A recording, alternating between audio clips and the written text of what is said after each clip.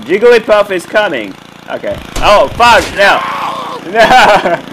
Oh my god, I need to go back. Oh. Oh, fuck! No! Oh my god. Hello everyone and welcome to the Zone of Tech. This is Daniel. Once again, this is an iPhone 4S running iOS 7 Beta 2. So in this video, I will be taking a look at the new Memos app, Voice Memos app in iOS 7 Beta 2, which were absent from iOS 7 Beta 1. So let's take a look at the new Voice Memos app for iOS 7 Beta 2. Enjoy.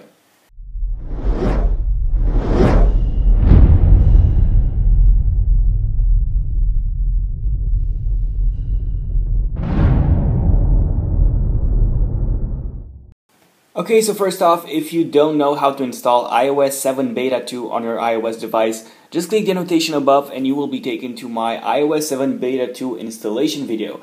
So now let's take a look at the voice memos and see what has changed from the previous voice memos. Okay, so obviously the first change is the icon. The icon looks a lot different than it did in iOS 6. But the most important change is when launching the app. So when you launch the app for the first time, you can see that the interface is completely changed. So let's try and record a voice memo. So let me just focus with the camera because for some reason we cannot see any colors at all. So let me just focus and record something.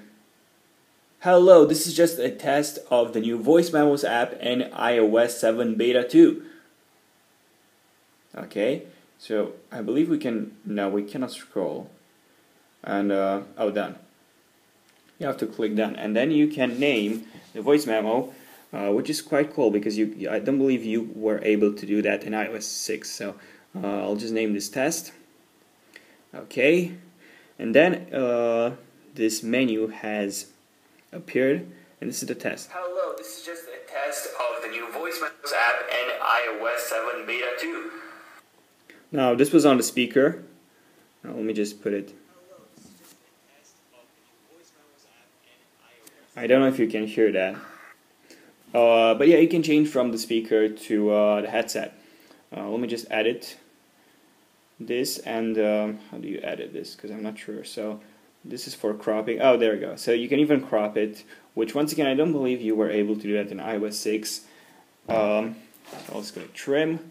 This is called trimming and not cropping because cropping is for the pictures. Test of the new Voice Memos app in iOS 7 Beta 2. So this is pretty much how it goes. You have this list of all the recordings. You can even share them like you could in iOS 7. Now, I don't have an iPhone 5 unfortunately because in iPhone 5 with iOS 7 you can share via AirDrop, and unfortunately AirDrop doesn't work on the iPhone 4S, but I can share via message, that's iMessage, and mail, and it's pretty much it. And finally we have the recycle bin, which basically deletes the voice memo, and this is pretty much it. So this was the Voice Memos app in iOS 7. As you can see, nothing has changed.